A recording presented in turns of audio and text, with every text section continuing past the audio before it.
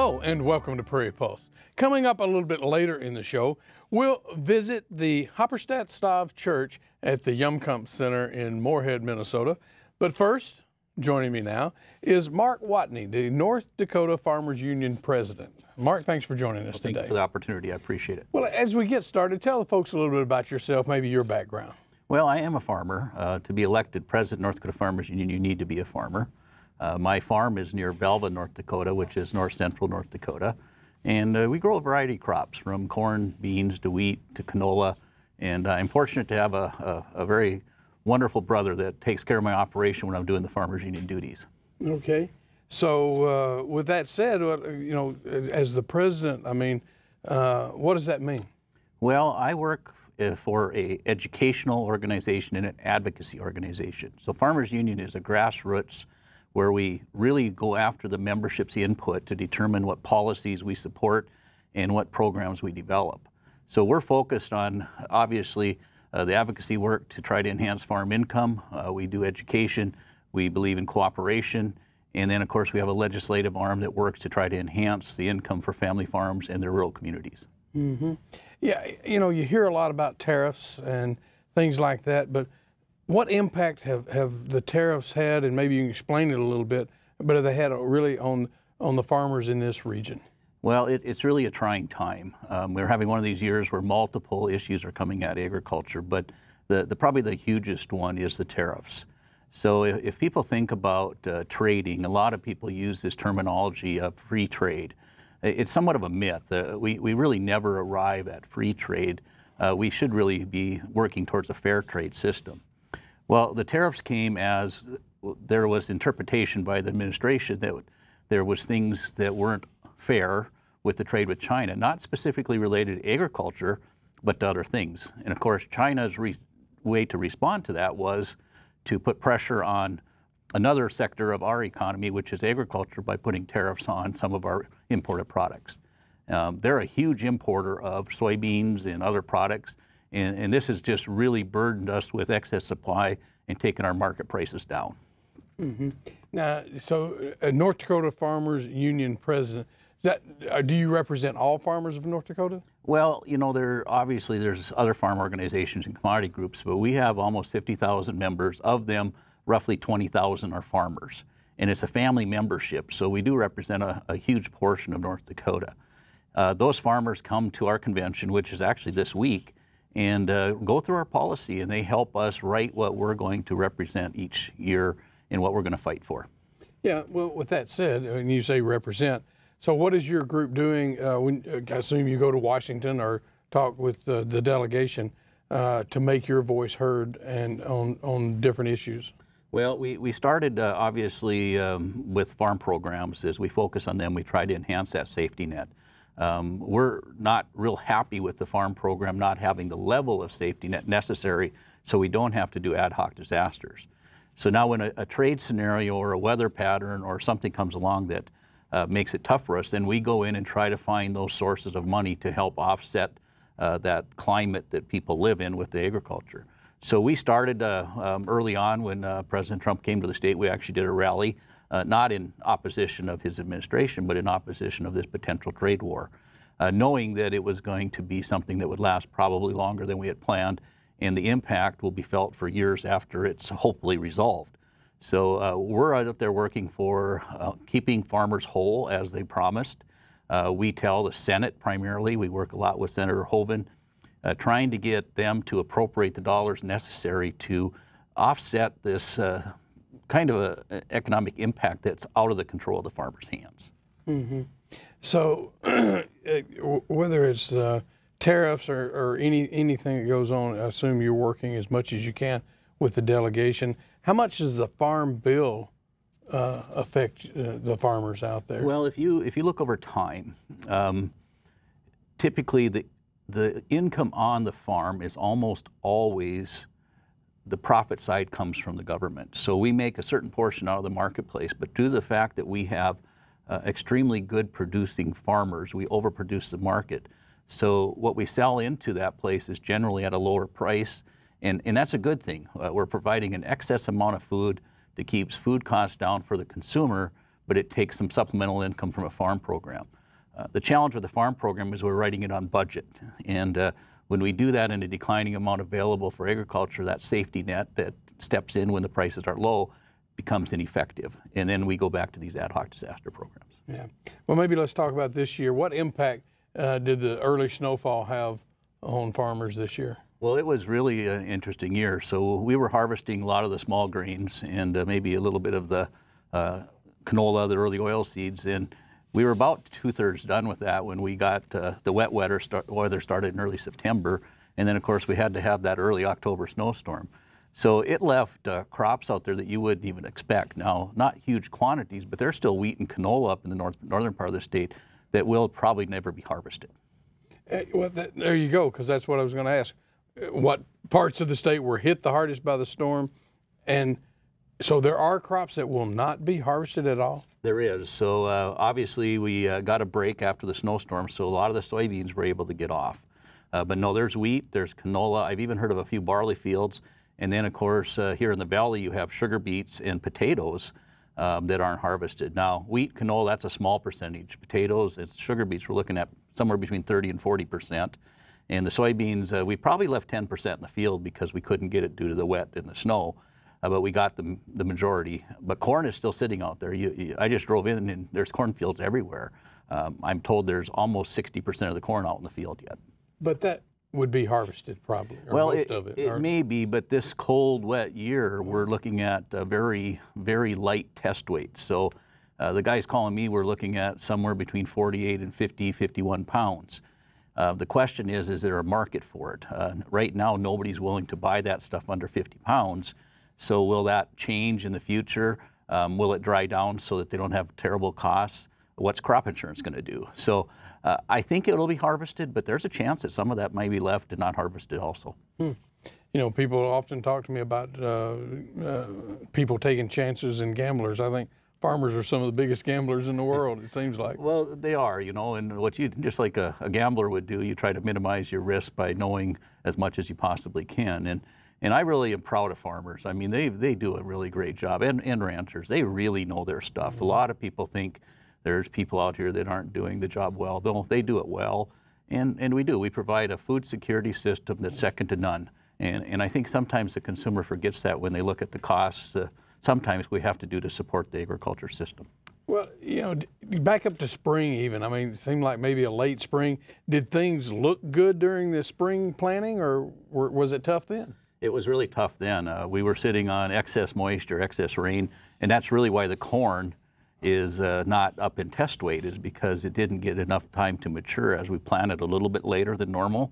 And then again, you get the cool weather, so you don't get the growing days or the sun that you need, and the plant doesn't finish. That's where these low test weights come from. Yeah, again, weather you can't predict, can't control, but do we seem to be in a wet cycle right now? Well, I think there is areas that are a wet cycle. The northern part of the state actually was a little dry to start with. They got the crop in relatively early and turned wet later. But there's pockets here, large areas that are just excess moisture, probably south of I-94 to east of 83 down into South Dakota. There's some terrible wet area and a lot of preventive plant, and that's going to be hard to deal with because that moisture doesn't leave over the winter, so we'll have some issues next spring. Yeah, you mentioned some of the hardest hit crops by interrupted harvest and by tariffs, but you know, how has it changed over the years? It seems like there's just a wide variety of crops in North Dakota with the potatoes, sugar beets, corn, soybeans. Well, and that's one of the keys. You know, we grow 33 crops. We lead the country in, I believe, 11. It changes every once in a while. But we are trying to diversify into those crops that make more money. But if you really watch the markets, and if you, you know, go to the Chicago Board of Trade and watch number 2 yellow corn and watch soybeans, they tend to set the direction of all crops. So when we see, you know, people say, well, why don't you just grow something different? Or are these other crops impacted because of the trade if they're not exported? And really they are. I mean, if somebody wants you to grow edible beans, they simply price it just above what they do to get you to switch from soybeans to edible beans. So if soybeans are low, they can charge less. So we have a problem where our commodities are underpriced, our purchasing power is dwindling, and the value what we get per bushel is getting extremely low. So it's definitely a challenge to be in agriculture today. Have we seen any type of aid, or will we see some kind of disaster relief for farmers? We did with what they call the market facilitation payment.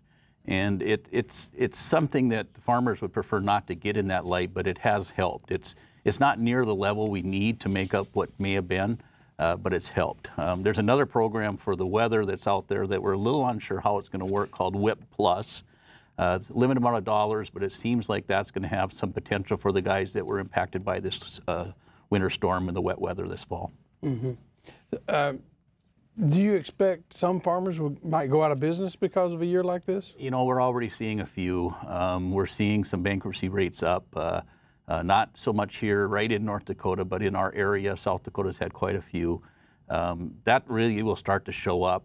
Hotlines are being called. Sadly, there's even been some suicides, so it's a sad scenario. I take some way more interesting calls on people calling with the challenge they're facing. You know, it's hard to measure what's a lot of calls and what's not a lot of calls, but the call numbers into our office asking us to help are up quite a bit because people are very concerned if they can survive this economically. You know, I know there's some organic farmers, startups and whatever, but can you even start up farming nowadays? It seems like farms have become bigger business for people. Yeah, it really has, and of course that really varies on the type of farm you are, but in North Dakota, we're looking at probably an 1,800 acre average farm when you look at the grain side of things. And to get the capital together and the necessary machinery, you almost need a relative or a dad or a mom or a family or somebody to help you get that initial start. Some people find it in specialties. Organics, again, I think if you were near a community where there's a high population, you'd have some more options. Organic wheat, for example, does get a premium, but it can be overproduced too, to a point where that premium goes down. And of course, it's especially expensive to get started there because you have to take some yield losses till you get your ground to function the way it needs to for organic. So there's opportunity, but it's certainly challenging as, again, your purchasing power, that's what everyone forgets. What you get paid today for and what you could purchase before to printer today is so much less that it's really hard to get started in agriculture. Yeah, and with that, you mentioned crop prices a little bit. What are they currently, and I mean, do they fluctuate a lot just on any given quarter or year? Well, they're down. I mean, I would say, you know, generally they're probably about 30–40% below what we need for cost of production. So they do fluctuate, but they don't move as much as people think. They may over a larger window of time, but farmers need money, so you don't always get the luxury of holding that grain or waiting for a higher price, and then you take some risk, it may go down. There are some tools that work, but at the end of the day, a farmer has to deliver on those contracts, has to deliver on a hedge. You know, you got to be prepared to make sure that you live up to the expectations, whether you do it through the futures market or not. So it takes a lot brighter person, in a sense, of the markets to be able to take advantage of some of the things. But it's really tough. And then, of course, when you get in a scenario where you don't have production, that really makes it messy too. Sure. Farm bill. How important is that to a farmer, and when's the next one going to come up? Well, the next one will probably start to be discussed late next year. Obviously, they typically run past the time that they are necessary to develop. We're really operating on the one that was written in 2018, so we only have 2 years in a 5-year. But it's so important. In most cases, it ends up being about 30% of the farm income. So we need the farm bill, we need the crop insurance programs. We actually need them to be quite a bit stronger with more money to make it really function if we're going to be in this overproduction scenario that benefits the consumer and provides that food security. Yeah, and when you look at North Dakota, because that's where you concentrate, obviously, but is it very similar for other states, or is the Midwest different than, say, the South? Or It's fairly similar. I mean, you know, corn is growing pretty much across the country. Cotton plays down, obviously, in the South. You have wheat all over the place, and a lot of the oilseeds and soybeans. So when you talk about some of the, you know, what I call the 8 major commodities, they all need a farm program. And again, that's because we're just so wonderful at production. And I really hate to suggest that farmers don't understand what they're doing, in a sense of why don't they produce and make money, but it's really about us being good at production.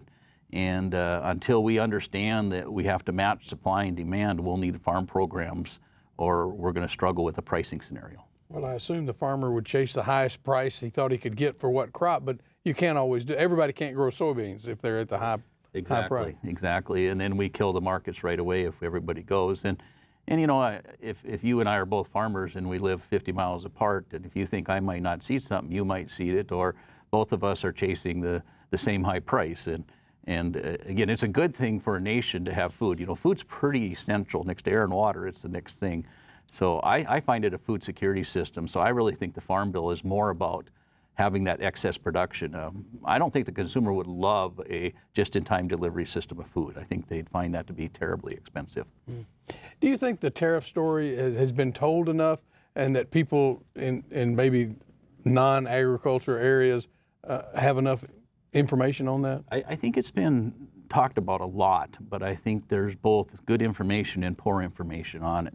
A lot of people were assuming there was tariffs on agriculture before the trade war started, which there wasn't. A lot of people don't understand that, and they don't really understand the need we have to move a lot of product. We just produce a lot of soybeans. That's the primary one, and when you hold 20–30% of that back into the domestic market, it just kills the market. So we need these. We need places for these products to go. And we need help when the prices are this low, or we're going to concentrate farming into the hands of very few. And then I say they'll probably figure supply-sided economics out, which may not be in the interest of the consumer. Well, with that said, and we've talked a lot around it a lot, and so what impact has all this had on on North Dakota farming? Well, we've lived with 2–3 years of prices probably lower than they would have had to been. When you get in a time where you have weather conditions, usually you'll see a price movement that helps you through that weather because you get paid a little bit more for less production. So that's been the hard part, is we're living with lower prices. The second side of this is that this is going to stay a long time. We've built up burdensome stocks worldwide now, and that's going to hurt us as we go forward, because it'll take time for them to work their way through the system so we can get a better representation of what we're producing for price. Yeah. And then how does that impact North Dakota's economy? Well, you know, it's a little bit of an argument over what that turnaround dollar is, but my understanding is a dollar coming from a farm here, which is new money, turns at least 3.5, somewhere up to 6 times, and that much less dollars being available is that much less to turn in the economy. Well, what crystal ball, are you optimistic about next year or not? A farmer is always optimistic, and there's things we can do. I sometimes get frustrated more with the fact that people don't think we have control of our destiny in agriculture, and we do. We can choose to do things in food production. So I'm going to work my best in the farm organization to try to enhance it, and farmers are going to do their best at production. So you have to be optimistic, or it'd be hard to be a farmer. Sure it would. Well, we're out of time, so if people want more information, where can they go? www.ndfu.org is our website, and there's usually a lot of information on there that you can either link to or is on our website. Okay. Thanks for joining us today. Thank you so much. Appreciate it. Stay tuned for more.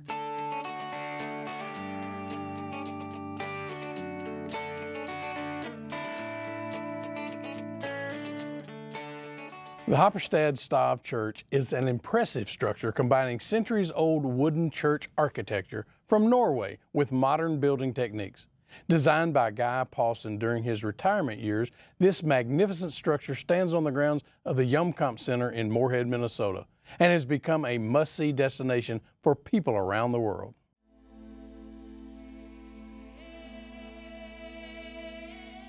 I like to smell the pine. And I'm satisfied that we got it started and we got it finished, and it's still standing, and people seem to enjoy coming here. So there's a lot of satisfaction in that. Guy Paulson in the mid-1990s was nearing retirement age, and he wanted a retirement project, I think. Stave churches are really fascinating pieces of architecture. Around the year 1000, the Vikings convert to Christianity. The Scandinavians, the Norse culture, give up Odin, Thor, Loki, their old gods, and they have to build churches for this new religion they joined up with. Everywhere else at this time in Europe, it was the age of the giant stone cathedrals being built up to the sky. In Scandinavia, this was a culture of carpenters, they're woodworkers. So these are wooden translations of medieval stone cathedrals. These are called stave churches or stave churches because of the construction technique. The word stave, S-T-A-V, in Scandinavian languages means a vertical piece of wood, an up and down piece of wood. The scary Scandinavian barbarians become Europeans.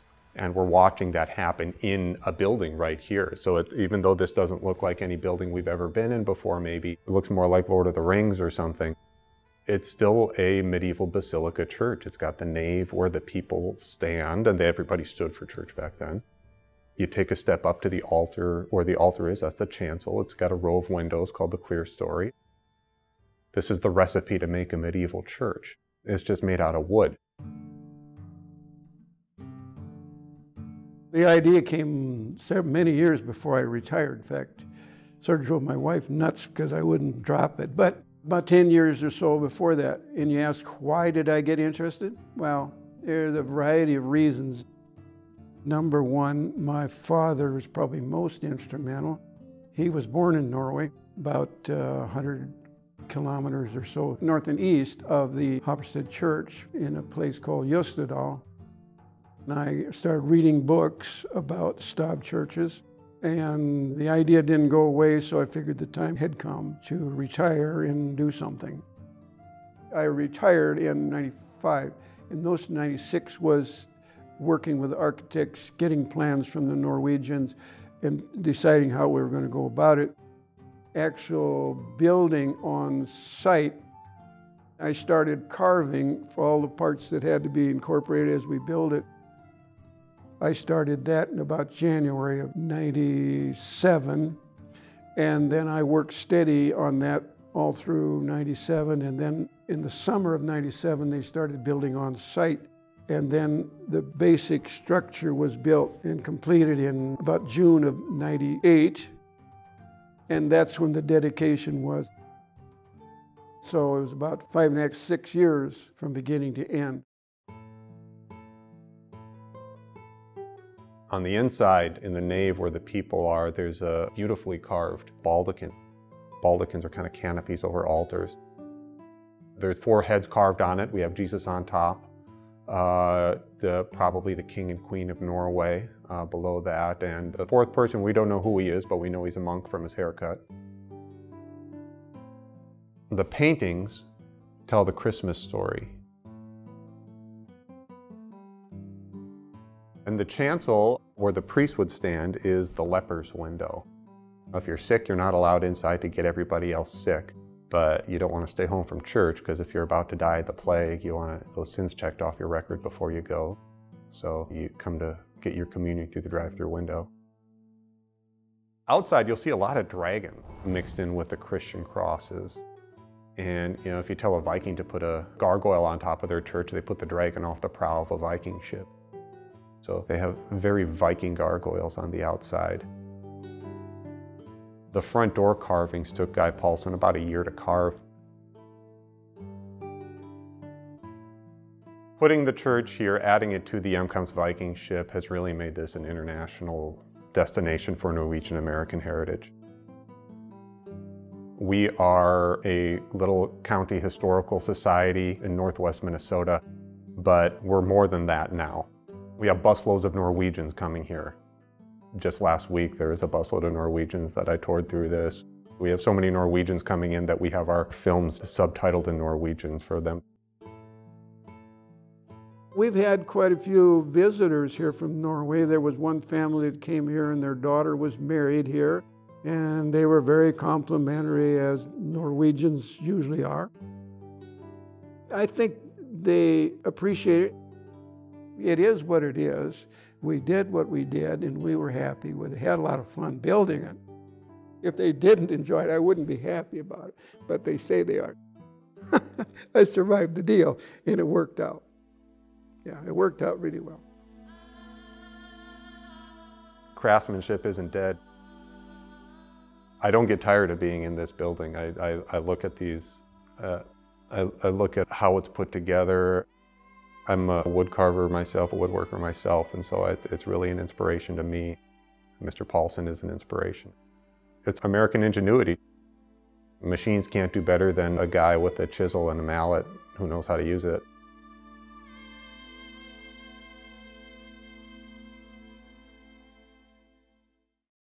Well, that's all we have on Prairie Pulse this week. And as always, thanks for watching.